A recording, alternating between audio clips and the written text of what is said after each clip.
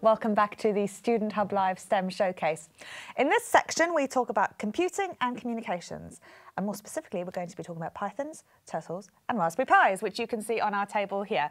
And I'm joined by Piwek, who is going to be telling us all about programming and Python language, which is an important part of TM112 Introduction to Computing and IT too.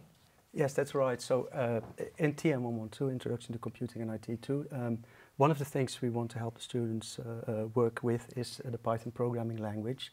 That's actually the first text-based programming language they encounter in their computing and IT degree studies. But it's actually sort of framed within a broader context of problem solving. And within that context, we look at various rules of thumb, so heuristics, to solve a range of problems. And one of those is to take a problem and really decompose it or take it apart into simpler, easier to solve problems and to go from there. And we've got a number of examples throughout the module of that. Excellent. Now you've devised a very interesting problem. Yes, so what we're going to have a look at later is the Turtle Challenge. So this is actually what we do at the very beginning of TM112, where we use a visual feedback to actually help the student to understand what the computer program is actually doing. So you will see something directly happening on the screen when you give the computer a particular command. So that could be something like forward or left or right, but yeah, we'll see a bit more of that in a minute. Excellent. Now at home you'll be able to see on our interactive votings tools a couple of different options. Which way should the turtle go? And you'll have options for forward, left or right. And you can also write your answers in the chat to that. So hopefully we'll try and get the turtle to go in the direction we want it to as well. And we have Kit on the hot desk as well. Kit, hello, how's everyone at home? Hi, yeah, they're having a good time. We've got lots of queries about STEM BSc, which we're chatting about. But I think they're looking forward to the Turtle Challenge. Brilliant. Okay, excellent. So, shall we start doing the Turtle Challenge, or shall we start talking about why Python programming is an important thing to look at? We can say a little bit more maybe about Python first, because the Turtles Challenge is a sort of very simple instance, which really I hope is for some people might be the first experience of seeing or interacting with real programming language. But so Python itself is important because it's not just the reason we use it in TM112 is because it was developed for non-programmers. So scientists who use it, say a biologist who wants to analyze a DNA sequence, or maybe a linguist who wants to collect lots of text and analyze that, but also in the sort of commercial world. So companies like YouTube, Instagram, so social media, it's actually Python running underneath of that. So it's one of the most widely used programming languages now, isn't it? That's right, yes, yeah. And why is it important then that non-programmers are able to pick up a language and use it? Things like Instagram, Facebook that rely very heavily on quick changes, on being very agile and adaptive in a very evolving world. Why is it important that they can access a language more easily? So because, when you are as a non-programmer, say from a particular discipline, a particular STEM discipline, you have a particular problem to solve.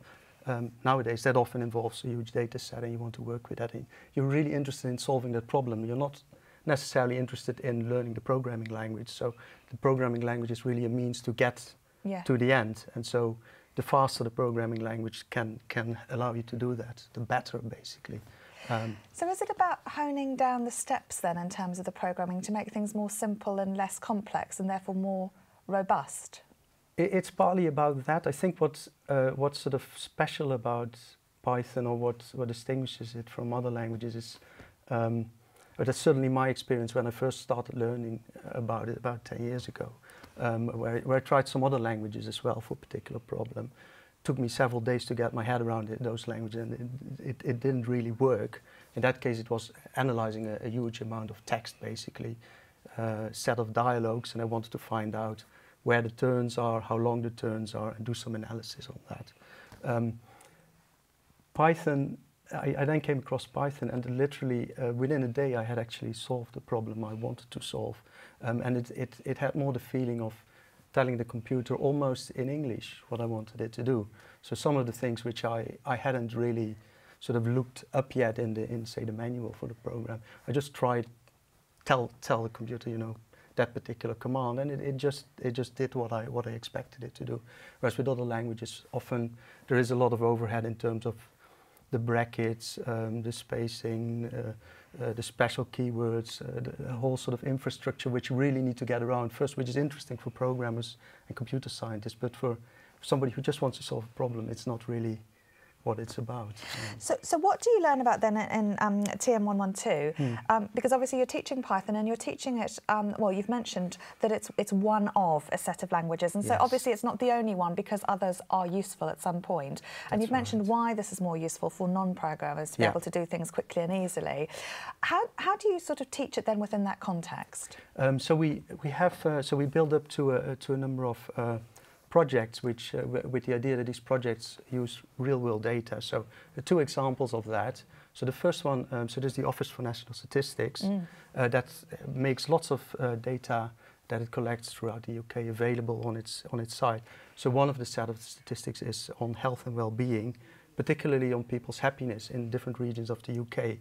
And so we get our students to do some analysis of that, then also actually look at some other, connect it with another data set to see, is it really true, or is there a correlation between how long you live and how happy people are in a particular region, for instance. So students are using this found data to really develop a program to look at relationships between things? Yes, so they are, on the one hand, they are learning the problem-solving skills and a little bit of the Python. On the other hand, they're also learning a little bit about statistical concepts like correlation versus causation, for instance. So things which are not necessarily related to the programming language itself, but which you can then, where you can use the concrete example as a nice vehicle to introduce those concepts as well. Now, you mentioned that things like Instagram, Facebook, Google are using Python language. Why is it important in a race to sort of get better things going on, better functionalities, etc.? Why is that important, and what have been some of those sort of key battles, and who's won? So there is a really nice story there, because as you may know, so YouTube was acquired a while ago by Google.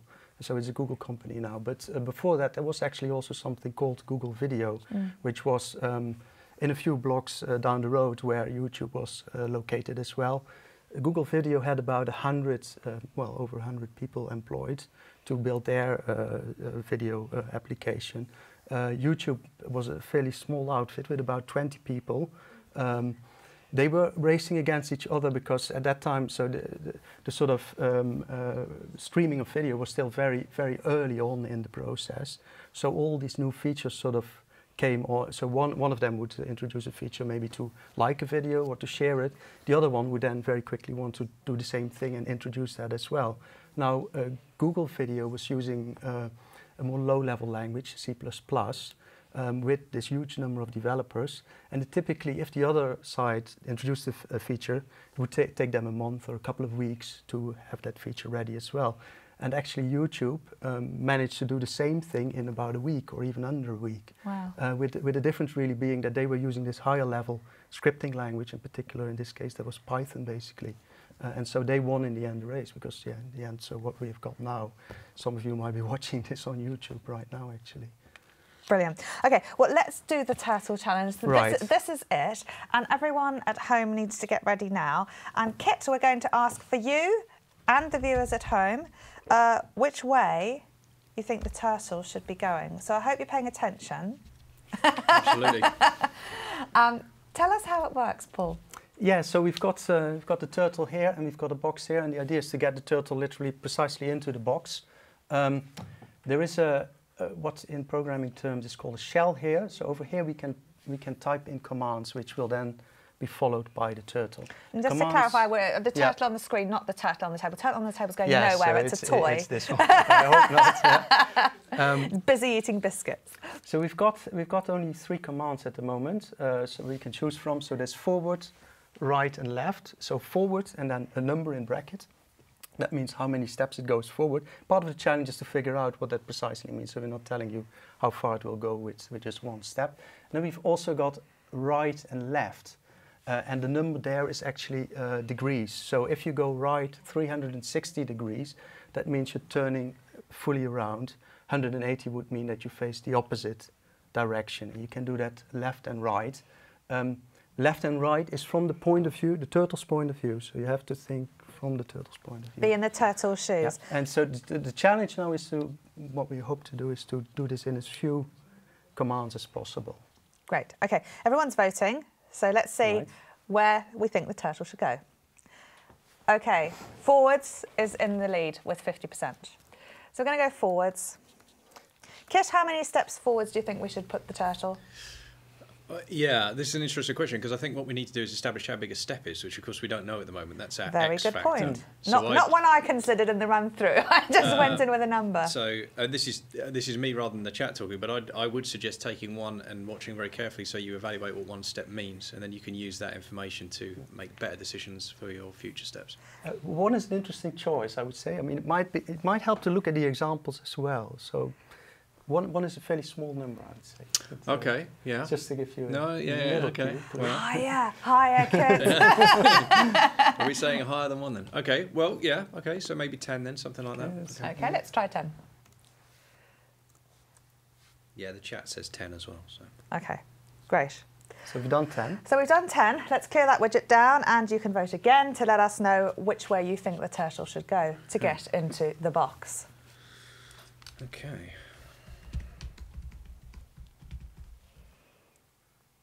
So that's one step we've done so far. That's one particular step, yeah. And so again, if you were doing that individually or with a number of people, you would probably want to think also, not just about figuring out how much a step is, but also how am I going to take this problem apart? So how do I get to the box? You could go straight and then up, or maybe you first want to do something else with the turtle before you move. Well, let's see what everyone thinks at home. Which way should the turtle go? 55% say forwards. Okay, Kit, what number?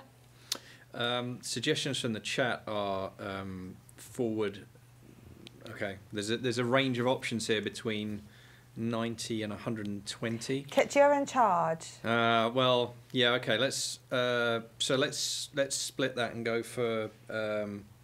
Let's go for 110, which is roughly. Interesting strategies. I'm enjoying actually listening to how this is being solved. Okay. Forward 110, great. Okay, so that's 2 steps we've done so far. Which way do you think the turtle should go now? Clear the widgets. I'm assuming you have to spell forward correctly, otherwise it doesn't work. That's right. So we could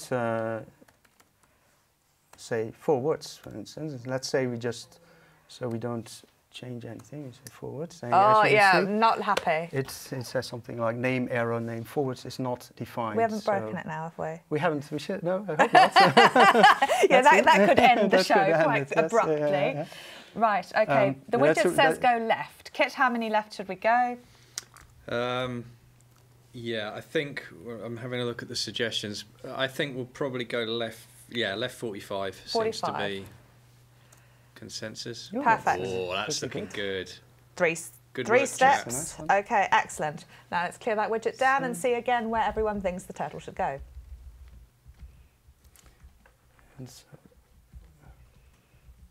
we're doing very well. We've only done 3 steps so far. Not counting my test step of forwards. Unsurprisingly, it is forwards, which I don't think anyone would just, no one's going to say any other way because it's getting lined up. Right, Kit, let's get an idea of how far forwards.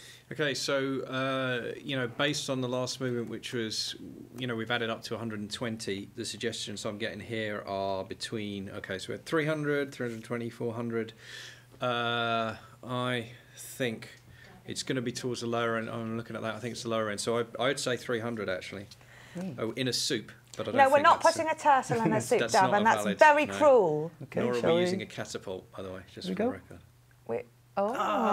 Is that in the box? What does in the box mean? No, we've been quite so we ran this at the student association conference as well, and we were very strict about people having to put it exactly in the box. At this point, much like the passport office with the signature.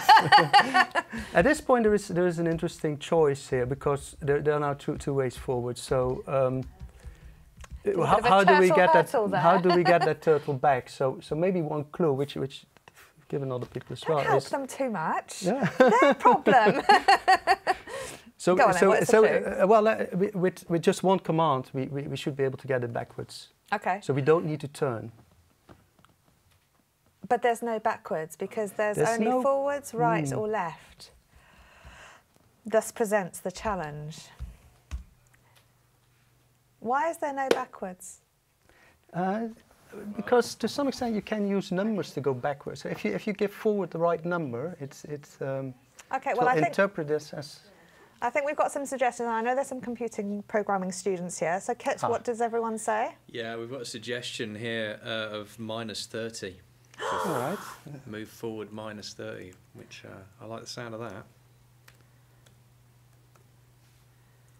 Oh, well done, yes. bravo. Excellent.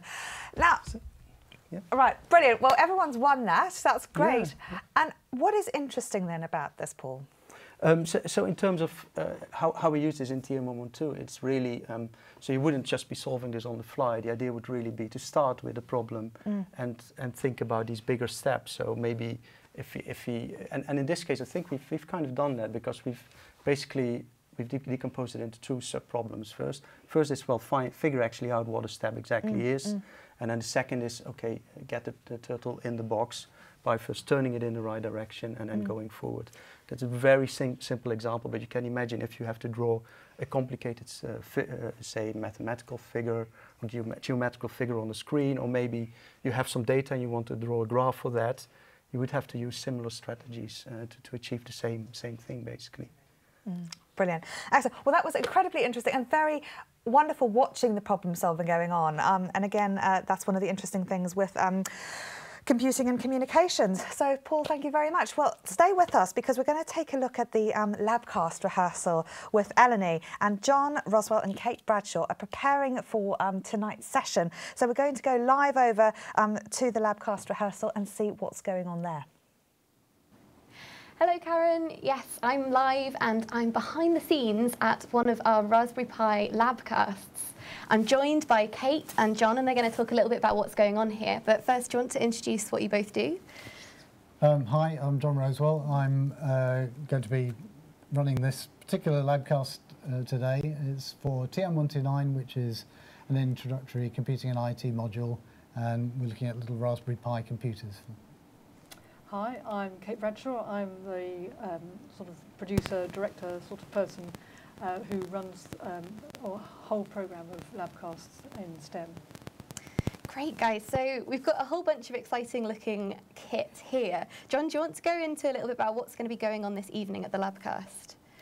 Okay, well, I'm going to be demonstrating some of these little Raspberry Pi computers. These are very small little things, cheap as well, 10 or 11 pounds for a gadget like that. But that can be used as a full computer, desktop computer, so you can connect it up to a monitor, use it with a keyboard and mouse and do word processing or any web browsing, any of the sort of major computing tasks that you do, including programming. But also these things are quite nice because they can be connected up to little bits of hardware. So I've got some hardware devices over there as well. One of them's just got some blinking lights on it just to show that there's something happening. The one sitting next to it has got some environmental sensors attached to it. So the challenge is how we can connect these together and get information backwards and forwards. And I'm using my laptop, which has got Linux on there as a way of doing that. And they're all connected through Wi-Fi, through just a standard domestic router that's sitting over there. So challenge for today is how to get all that set up and demonstrated to students in a short period. It's a sort of practical activity that you can easily imagine doing at home. So this is not really in a lab in any formal sense. It's kitchen table sort of stuff. Yeah, I was going to say, like you said, picking it up for £10 for the computer kit, and everyone's got their router, so everyone could get involved by themselves at home. But the people tuning in tonight, they'll be able to interact with the experiment whilst you're running it. They'll be able to interact in various ways, using the widgets and so on, and tell me what I'm doing wrong, probably, when I get the commands wrong, get myself in a muddle. So yes, there will be some interaction, letting students help decide, and it will reinforce some of the concepts we do in the course. Sure, yeah, so what, this is not a compulsory element per se, but what are the real benefits for the students who are tuning in for this tonight? For this one, they get to see some things that they might not normally experience, so they might not see this sort of equipment themselves unless they think to go out and buy them themselves. It is using bits of hardware that we won't do in the normal teaching of the module, so it's just a step outside of what's covered in the module. Some of the previous Labcasts that we do in the course as a whole include a robotics one, and we have a big humanoid robot that we can show. That's the sort of thing that you're not going to do on a kitchen table at home, but it's nice to be able to see it. Oh, fantastic. So these link to the different modules that you'll be, the students will be taking throughout their course? That's right. So in this one module there are 3 different topics. So we're on the last bit at the moment, which is Linux. Previously we did networking, and we did some live networking as well. And the one before that was robotics, and as I say, we used our big humanoid robot there. Brilliant. And Kate, you have a broad view of all the different Labcasts that go on here at the Open University. Can you say a little bit more about the different types of things that the different Labcasts offer? Well, first say that it's only in STEM at the moment, but there's the range, everything from broadcasting from a field behind one of the buildings on campus. That's an environmental science course where students have to learn how to do field science, how to choose parameters, choose equipment to collect the data, and how to ask a scientific question, set up a hypothesis, and pursue the scientific sort of argument. And the 3 academics who do it have great fun doing that. And we just hope we have nice weather whilst we're doing them. So that's kind of one extreme in a way. One of the most obvious uses of Labcasts is obviously, bench chemistry sorts of experiments, and we do some of those as well for level 2 and level 3. In fact, the level 2 one comes direct from an actual residential school that we run here. And we get some ex-students in to run that for us, and they do an experiment live. That runs for 3 hours, that one. Oh, fantastic. So that's the latest experiment. But then we have some which are, so for the physical sciences, we have some experiments too. Obviously not wet chemistry, they're sort of lasers and things like that. But there's more emphasis on how to work through the maths and the equations and things like that. So it's using a whiteboard, for instance. And there's a real benefit to students actually seeing an expert work through the problem mathematically. So that sort of thing too. Sure, so it helps give them confidence maybe to go on and do their own stuff in the future, really. Exactly. And because it's, they're interactive events, there's a dialogue there. Students can talk to each other, which they certainly do, and they can ask questions of the presenters, and we generally have somebody who's monitoring the chat too. Super. And can people catch up with these if they miss them? Oh, absolutely, yes. We always record them, so they're always there on the Open STEM Lab afterwards. Yep. Fantastic, super. Thank you both. It's really fascinating, and I hope it all goes well tonight. Thank you. Thank you. Karen, back to you in the studio. Thank you so much, Eleni, and thank you very much, John and Kate. Good luck tonight. I'm sure that'll be absolutely amazing, and I know that students really enjoy that. Wasn't sort of the Raspberry Pi I was expecting, but nonetheless, very, very interesting.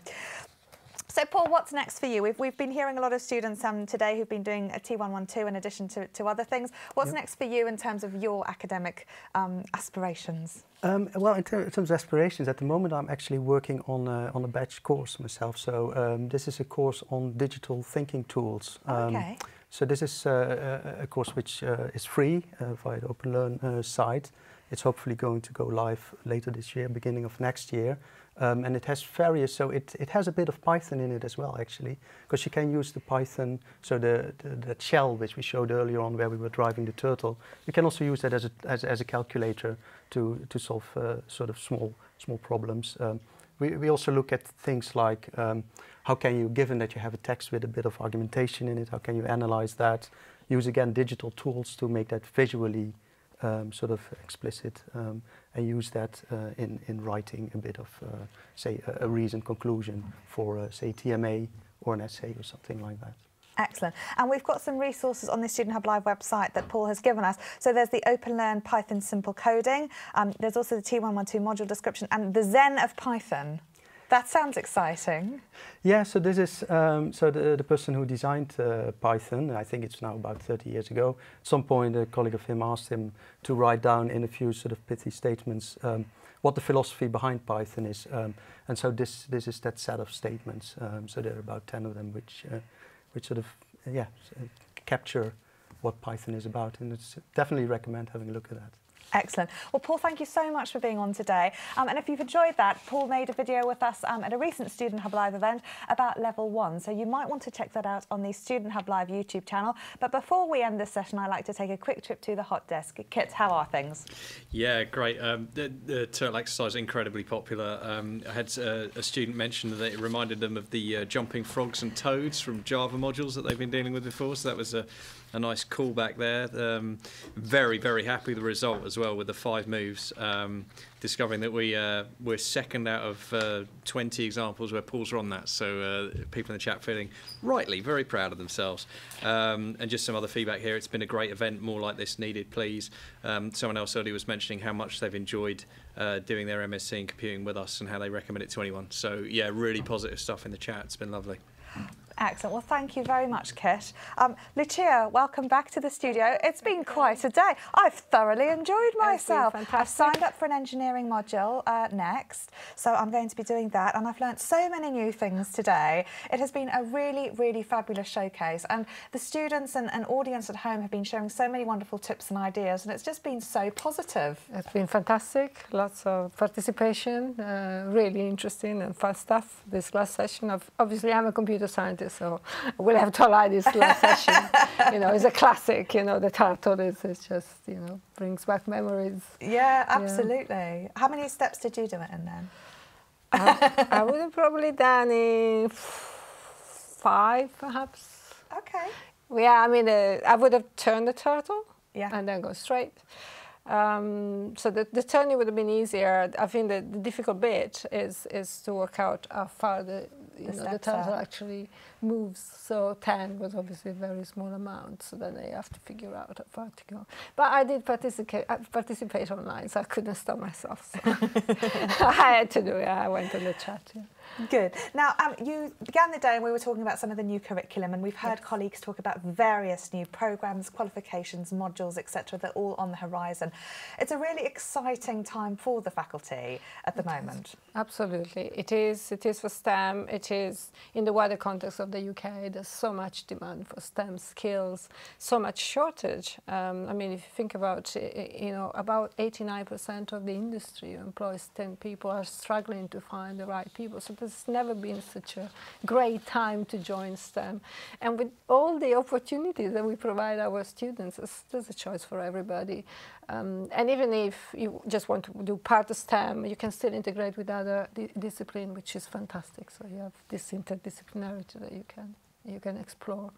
Yes, I mean, one of the key things we've been talking about today is everyone's been coming on saying, well, this is from our school, but actually we link so much into other things. So let's take a quick recap of some of the things that we've learned about today. We heard from the School of Physical Sciences and we looked at their various telescopes, and we had some demonstrations here from Andrew Norton and Meredith Morrell, which was really exciting, and they were explaining how we've got these telescopes and we can actually allow students to be able to go in and operate those, and what a fantastic experience that is. It's amazing. Yeah, telescope. The other side of the ocean. Yeah. And we can still operate it from home. It's pretty impressive. And a lot of students were very interested in the planetary sciences, and we were talking a lot about informal learning and some of the MOOCs available from the Open University, which are incredibly popular. Incredibly popular, yes. And also, you know, for people who are want to take a proper degree, then, you know, they can continue the study at master's level, where we have a space science and technology masters as well. So, you know, there are opportunities there beyond the informal learning. Absolutely. And we had a science lab tour, so we had a little look at some of the cold atoms labs and saw some of the exciting things going on there. Then we looked at some of the field trip highlights from EE's Environment, Earth and Ecosystem Science, and we looked at the tweeting tree and treewatch.net and talked about the importance of citizen science and how people could actually be able to get data and collect data themselves. Yeah, absolutely. I mean, with the internet, you know, the possibility are, you know, infinite if you want, and it's great to see, you know, the general public participating and being really enthusiastic about doing science, and And so that's a fantastic example of how you can combine technology and people to solve really interesting problems. Yeah, and Phil was telling us about one of the field trips he's doing as well on the weekend, and that sounds really, really exciting. So we were encouraging students, in particular when they've got a level 2 or 3 module that is perhaps very specific to what they want to do, to register now so that they can ensure a place on that module. Absolutely, yes. Registration are open. You know, it's time to put your name down. Yes. Then we had the incredibly inspiring engineering and innovation session, and we looked at women in engineering, and we also saw the results of some amazing work that students have done for design poster competition, which is on at the Open University, so everyone is welcome to come and see that this week. I must say, on design, we've just refreshed that particular curriculum, so our design qualification now offer many more choices starting from October. So please, have a look what you can do now with design. And then Chris Heath came and talked to us about some of the work he's doing in one of our Meet Our Researchers session. We were looking at touchscreen computing changing mental health and how attention could be measured. That was really, really exciting. And then we took a look at some of the open STEM labs, and Nick Braithwaite came and showed us some of the ways that students can operate various things that are happening either here or even slides looking at various objects. Absolutely, very important practical skills. You can still do virtually, but still they're practical skills. They're very important for whoever is engaged in applied science. Yeah, and he brought all his awards as well, and he told us about Amazing. the work he's been doing with government, in terms of promoting the way that the Open University are teaching students and Absolutely. how valued that is. It is extremely valuable, and it's a very rich resource, which is, for our students and beyond, so we should make most of it. Then we looked at student support, and we took a quick trip up to Manchester to see what was happening in the office up there. And we also talked about the importance of careers advice and the way that the Open University offers a very holistic package to students throughout their studies. Absolutely. I mean, we cater for everybody at any point in their career, whether they have a study break, they want to get back into employment, whether they're professional, they want to get up the ladder. Anybody, can find something really valuable for their future.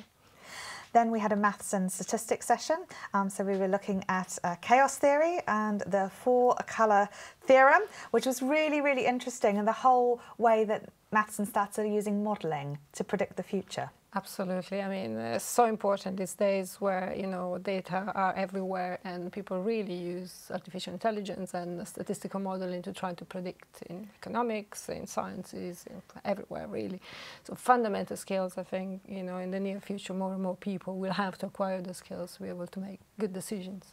But they weren't interested in the weather, that lot. That's probably for another school who pays more attention to things that aren't quite so predictable, as I think they called it.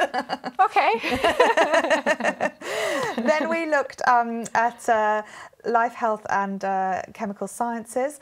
We had a chromatography demonstration. And we also looked at an amazing augmented reality app and the way that we're teaching students to look at the heart. Absolutely. That was incredible, wasn't it? My son studied medicine, so it's the sort of technology that really, really do the preclinical training for health practitioners. Is an amazing and in addition resource. to being able to use telescopes and use some of those apps, etc., it really did demonstrate how, distance education was so superior in that sort of sense of really enhancing the use of technology to be able to teach students in a way that just isn't possible without that technology. Absolutely. I mean, technology is quite fundamental now, even in traditional university, but so much more for the Open University. So we can give this facility to all our students. And our non-students through some of the informal learning. Absolutely, absolutely. And then we talked about waste management. Yeah. Tony Gladding and Carl came on and talked about the various research that they're doing, and we discussed composting and what we could all do as citizens to do our bit for the environment. We then met some students and talked about support for students and the various ways that students can engage in societies, and also how important the student voice is. Yes, absolutely. And we listen to our students. We want to hear more from our students. In fact, we're trying to introduce technology that allows students to participate more in our curriculum and shape our curriculum. So, it'd be good to have all that participation. It's extremely valuable to us. It is.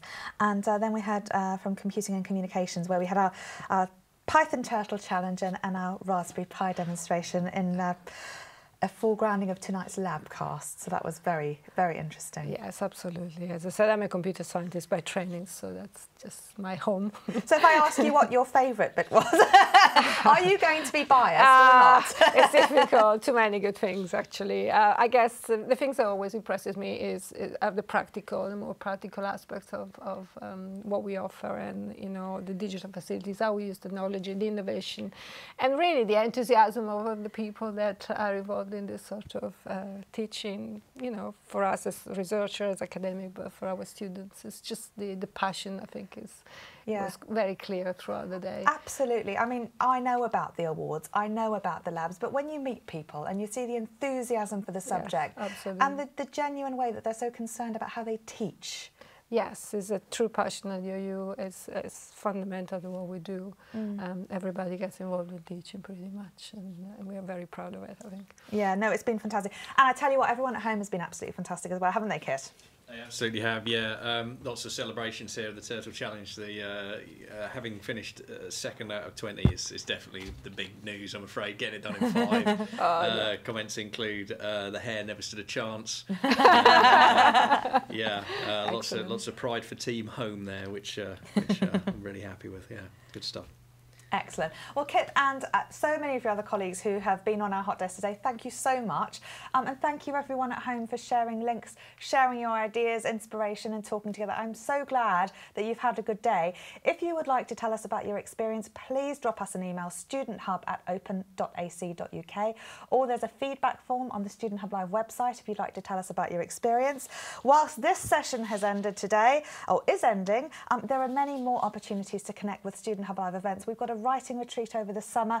We'll be looking at report writing, which I know will be of particular interest to many STEM students, and also next week we're looking at writing for visual purposes. So those of you who are interested in design might like to join us. There are workshops in Adobe Connect, so please do come along. Everyone is welcome. You can just log in and find out more about those from the Student Hub Live website.